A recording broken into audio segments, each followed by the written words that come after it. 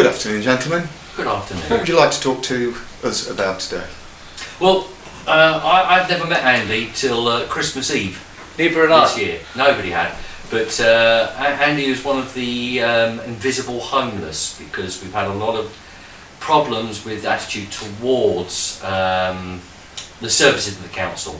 They cannot actually cope with some things they're doing. They're relying on a lot of other people, charity, people like the cafe next door, helping, feeding people, because we have got some money issues now in Nottingham. But the point is there are genuinely homeless people in Nottingham. The numbers they'll say about living rough on the streets, Nottingham City Council insisted there were only 9 people and they were well catered for. Well, the way that these people are catered for has now been highlighted. While the council is still under the impression there have been protests and treating people as protesters, the nicest thing I can say is in the background they couldn't really treat people as protesters if they were genuinely homeless. So they have been homing the radical protesters rather than the homeless. I think actually they were genuinely homeless. So there is an attitude to realising there are some problems, but it's the attitude of the council to make sure that nobody understands what the shortfalls are. They are wonderful, they are brilliant, and they are doing good work. But if you actually in their faces with a problem and issue that they don't want you to see, they can act in a very, very aggressive way, which is inappropriate. But I'm here with Andy, and it's on Christmas Eve, a group known as OpSafe, and also they had, should we say, a lot of input, physical input, by a group called Pirate Sec. Now, there's lots of issues when people think that this is political. The only issue was at that point is there are homeless people all over the country who are hiding away from the resources because the resources do not fit properly. They have so many problems that don't quite fit the criteria. It's easier if they're called protesters and political adjutants, that's a good word, adjutants, rather than these people have issues to solve. Andy turned up actually on Christmas Eve. There's been a lot of footage shot of this, and it will take quite a lot of time to put together, wanting literally just somewhere safe at that point in time, because he had nowhere else to stay. Now, Andy's not even a single man, so we had issues there with his wife as well. Apparently didn't have any ties to Nottingham, his wife, so they were at one point looking towards hosing Andrew, but as they a free wouldn't let man, his wife. excuse me doctor, as a free man you can live where you want, can't you, on this island? You can, but the thing is the resources we actually need, the attitude is that we are coping, and the council is giving the illusion of a lot of authority and power. With authority and power supposed to be public servants, aren't they? Becomes responsibility. Who did they send down when you set up the when people set up camp outside here? It is actually a gentleman who has several titles: antisocial behaviour officer. Oh, so they don't send the housing office to ask whether you'd like some nice new houses? No, it was embarrassing to see these people appear in a beautiful area that is still having 1.5 million spent on it to make it look beautiful. You don't need to access the station, but there's an area outside of my shop just like Market Square. And what happened at that point is Andrew was informed that if they needed somewhere they would feel more secure over Christmas, remember, we're not giving up our home, we're actually just trying to keep somebody safe on the lowest level they've actually come to with having no home at all.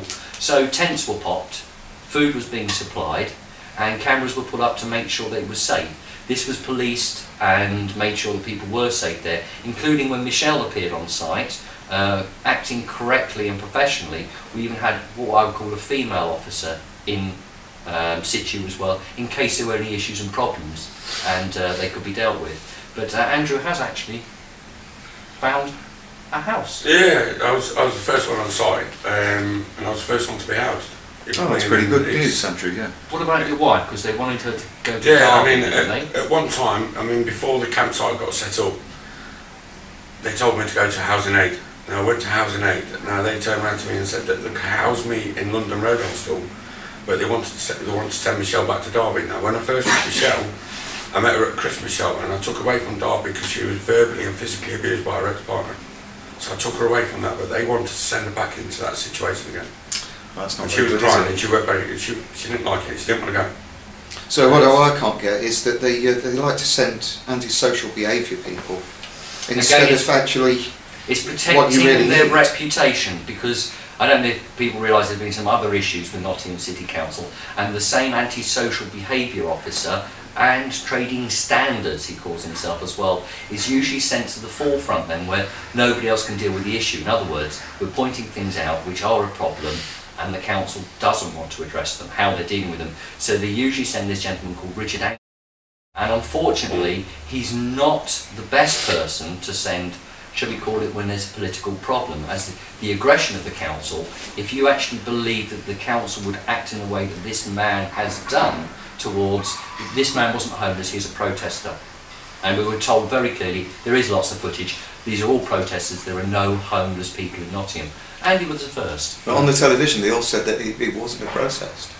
It wasn't a protest. It wasn't a protest. Well, that's after we had several phone calls from the BBC asking about the protest, and we were asking who's informed them that this is a protest, because these are homeless people. You can't ring me like that at the Didn't same time. the local communist protection, community protection, I think I got it right the first time, didn't they actually tell the taxi drivers, the Hackney carriages, This to is the actually bit. pull onto the paved yeah, you might not believe it. What he's trying to say, and I'm talking over him to say, don't say that they actually threatened people with a motor vehicle, but where the camp had actually grown, because there was more than 2 people homeless, within the next couple of days there were quite a few people outside, very embarrassing situation.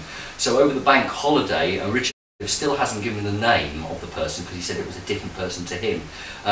Highways decided that the road should be opened over the period it was closed, and the road, though it had been completely cleared as an open space, on that same day had a skid chicane of several barriers put up to make sure no vehicles could go in a straight line. And then the taxi rank, which they've been telling the taxis, which is not correct because they've never looked at the consultation, that they will never be allowed back on Station Street. At this point here, the best way to intimidate and scare people, well, that isn't really what the council do, it should house them and find out what the problems was to order 400 taxis under threat of their licence to rank up on Station Street where the tents were. But also, the road has suddenly become unsafe to go in a straight line, so the taxis had to sort of zigzag through a skid chicane, which meant that they had to pass not dangerously close to the tents, but at one point they had to stop because there isn't enough room. They would have actually run over the tents. Taxi drivers were unaware of the situation, of what was going on. They simply received a message from Mr. Ang on the bank holiday. How did they get that message? He can't remember who actually called, or anybody like that would not order. I mean, it's dangerous. There's tents and things there to drive on taxis. Well, I can't believe this. The actual taxi drivers followed this. It's like, oh, jump off a cliff. Right. Okay. Yeah. Taxi drivers, Really? if ordered by the taxi licensing officer, which was there, ordered them to rank up. And if they don't do as they're told, it's a breach of their agreement. When the first 6 taxis arrived, I was speaking with, well, not all of them, but one in particular was saying he was so shocked because he couldn't understand why we'd been sent up along this street where we'll never be allowed to go again, and maybe it was to pick up a disabled passenger. 6 cars arrived on the street, nearly running over the tents. They were then bottlenecked because the end of the road had been closed by another policy, and they were then trapped, and in theory 400 taxis ordered outside Zero's barbershop were going to have to drive over the tents. Good they had lots of advertising. officers there to make sure everything was safe. They stood with their backs against the wall to make sure nobody reacted to the taxis. As I say, being used, and I've spoken with police, if you use a motor vehicle to intimidate somebody, it could be classed as a criminal act. Could be. It could even be a lethal weapon. But when you have the authority to order 400 cars, and there are no homeless people, just protesters, quote unquote, then this is, it isn't a suitable attitude, even that's the truth. But as I say, on the background, while the council has been very aggressive to stamp its authority, they've been taught a few lessons about what is the correct way to do things, what core procedures are, and how it's not necessary to lie to general public. If you are lying, there's obviously an issue that we have to deal with. So getting each one, and I believe, and I'm going to have to confer with somebody who's had a lot more to do with looking after the camp and the homeless.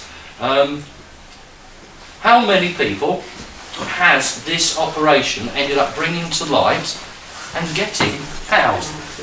How shall I address you, sir? Another name is Smurf. So you can take a seat over here. This gentleman gave up the entire Christmas period to make sure that everything was running smoothly. If people had problems or issues, they could be dealt with. The same problems or issues that is funded by the council, but it's very limited. So they cannot do the things that this man and his organisation had done to keep the people safe at Christmas period. And we even had a tornado rip down this street. And again, it's looking after people, but how many people have been housed? We've currently got 20 people housed over a 3-week period. Because the first 2 weeks, we've gone about 5 weeks now. The first 2 weeks, obviously with bank holidays, New Year coming in, the council, as well as outreach and home in aid, they weren't doing much. I think, Andy, you got housed just after New Year, wasn't it? Yeah, it was supposed to through the outreach. Yeah, I went to Housing Aid, but they wanted to house me in Nottingham, but send Michelle back to Derby where I took her out of a violent relationship. No, that's stupid. It's not good. It's not. Now you say they haven't done a lot. Is it constraints that they can't be bothered, or is it a case of resources they're given? I don't think they've been bothered. I mean, I had the heart attack just under 8 weeks ago. When I first went down to Housing Aid, when that Richard, and you know, when I had the interview here, yes, and they told me to go down, I went down, and they turned around and said, "We'll house you, but have you got proof that you've had your heart attack?" So I pulled my spray out, put it on there, put my aspirin. They said, "We still need a letter of confirmation off your doctor that you've suffered a heart attack, and then we'll consider you for housing." I'm just having a heart attack now. This seems like it's turned into totalitarian dictatorship. Well, how long did it take you to get that piece of paper from the day they asked for it to the day the doctor was going to do it, but then good fortune, Housing Outreach come through and said, "We've got a private landlord that you want to see," so I got a place through there. Marvelous. So I didn't need the letter. Yeah. You know what I mean? But for Housing Aid to turn around and say that they wanted proof that I had a heart attack, I put my aspirin with tablets, my spray on it. That's not good enough. They wanted the letter to prove. Do you think you would have got somewhere to live if it hadn't been for what we've done out here? No, it'd have been hard. It'd have been hard. How did it actually feel? I mean, literally coming down, because they say, we only just met at Christmas, and they say, I discovered so many people who were hiding away, and I'm not being rude, but it sounds like you hid away for your own safety. So, have you had any bad issues happen while you've been, I've got to call it living rough, because that's exactly well, yeah, I mean, more or less when we first come, because I went to born and bred in Nottingham, and I was away from Nottingham for more than 4 years. When I come back on my own, Housing Aid turned around and said, because I've got a mum lives in Clifton, sister lives in Aspen, sister lives in Chilwell, so I've got my local connection. But because I was away from Nottingham for more than 4 years, the council turned around and said, because you've been away for more than 4 years, you've got no local connection. So you have to be like Joe Bloggs, you have to sign the bottom of the register. That's what they said to me at Housing Aid. One planet, one people, isn't it? Yeah. But then when I met Michelle and I brought her back from Derby, got her out of that relationship, we had a tent on canal down near the waterfront bar. Yes. Yeah, and we had a tent and we left it up, and we left it up for like 9 days, and we used to leave it there and nobody touched it. On the 10th day, we've gone into town, because I've gone to try and make a bit of money and get some food and that, you know what I mean, come back, everybody's there trying to chuck water on. Some dirty gone along and set fire to it.